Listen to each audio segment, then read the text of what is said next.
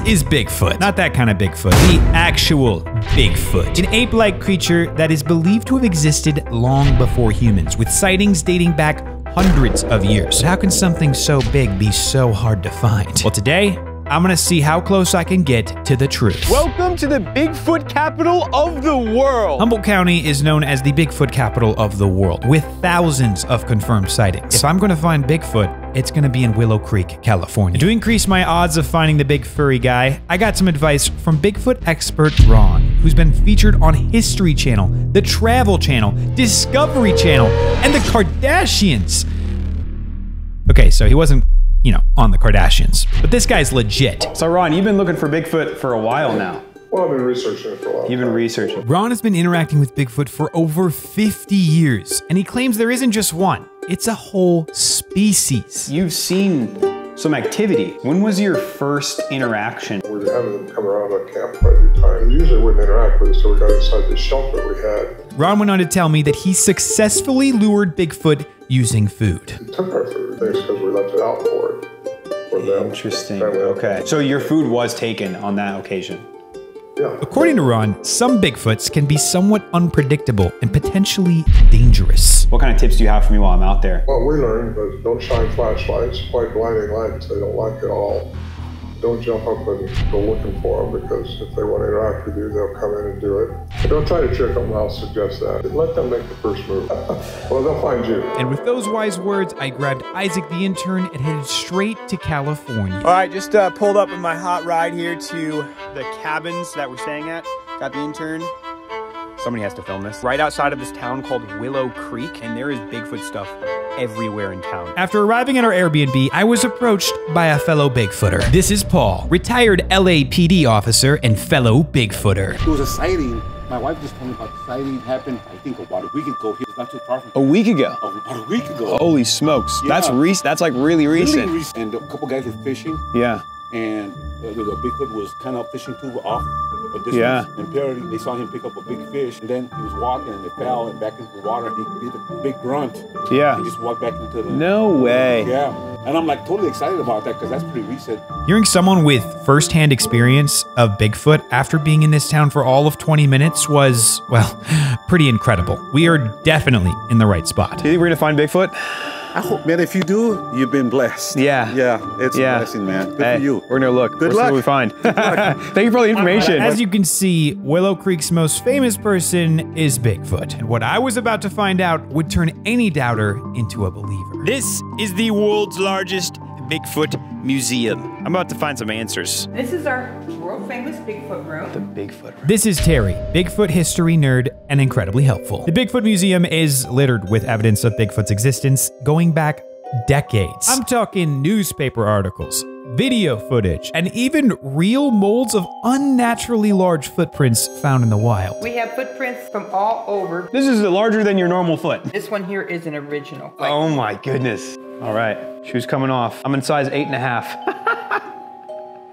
Holy smokes, that's a big foot. I might be laughing, but seeing this evidence of a creature that might be out in the woods is pretty unsettling. The Native Americans for years and years and years have said they believe in Bigfoot. There's a big man out there. Terry explained to me that she has seen Bigfoot footprints in the snow. Prints went all the way through it, but what got me was the edges and the bottom were icy.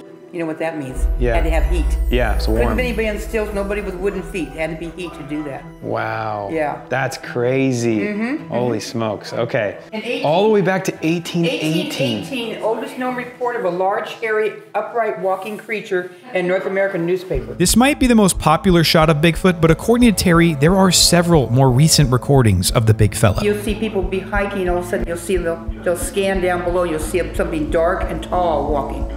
Wow. Upright. Terry showed me even more evidence, including a map of the area with confirmed sightings and detailed descriptions of each one. Wow. So it tells you what the sightings were. Okay. Terry had the perfect hotspot for us to go looking. Take 101 north and you get off there and it takes you right in the redwoods. I actually saw way more crazy things than I thought we'd see. Yeah, it was pretty crazy. There's a lot in there. Funny because a lot of the researchers in that museum seem legit. Yeah, I don't know, a lot of like legit people, it seems like normal people that have seen some things that they can't explain. That's crazy. And with that, we headed to the redwoods, the largest trees on the planet and home of potentially the largest human-like creature to ever exist. With each lead, it feels like we're getting closer. And after arriving in the redwoods, we got yet another lead. One relatively recent one is here at Trillium Falls.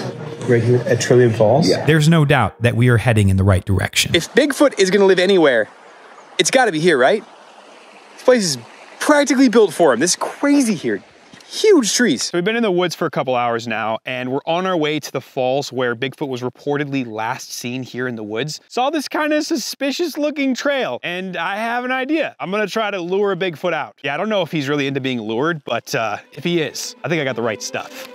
Sundays for dogs. The best dog food on the planet. Sundays for dogs, Isaiah? What is that? If Bigfoot is health conscious like I am, then Sundays is perfect. It's health conscious food made from a short list of human grade ingredients. Sounds delicious. In fact, it includes USDA beef, all natural chicken, and 0% synthetic ingredients. Sundays is also super convenient. It requires 0 prep, 0 mess, and honestly, 0 stress. If that wasn't enough convincing, Sundays cost 40% less than other healthy dog food options. And that's because Sundays doesn't waste money shipping frozen packages, which is kind of perfect because as far as I'm concerned, Bigfoot does not have a refrigerator. If you want to support the channel and videos like this, please go and buy some Sundays for dogs for your furry friend and get 35% off using my code Isaiah at sundaysfordogs.com/Isaiah. No, seriously, go get this stuff. It's actually delicious. All right, let's go find Bigfoot. Clear proof. B for Bigfoot. I mean, it has to be.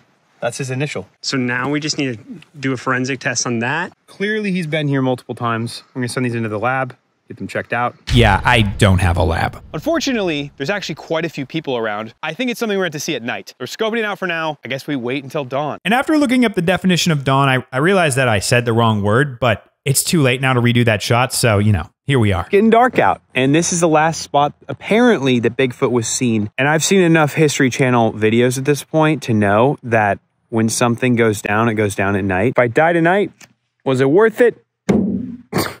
We'll find out. Isaac and I did quite a bit of hiking through the woods in the dark. Definitely one of the strangest experiences of my life. It wasn't long until we made it to the spot that Bigfoot was last seen, which is when I realized that we are completely unprepared to face a violent ape-like creature. Clearly, I'm not a Bigfoot expert in terms of hunting Bigfoot.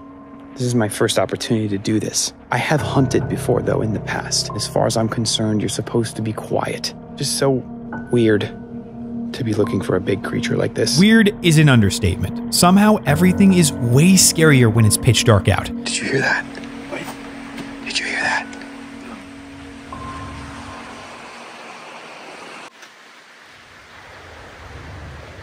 We decided to look for footprints in the area before taking Ron's advice to let Bigfoot find us. Okay, so we made it to the falls. You can kind of hear them behind us.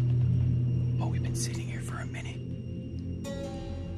And every once in a while, you hear a noise, like some wood, either being like... It's like something scratching a tree or something. It doesn't sound that close, but do you hear that? Wait, there was... Did you hear that? It comes and goes a little bit. I can't tell where it's coming from. It's so distinct, though. Wait, it's getting kind of closer, isn't it? Yes. Wait, is it coming from? It's coming from over there. Dude, okay, it's getting pretty loud. Bro. Oh my, what is that? I don't... Wait, what is that? What is that? Oh my God!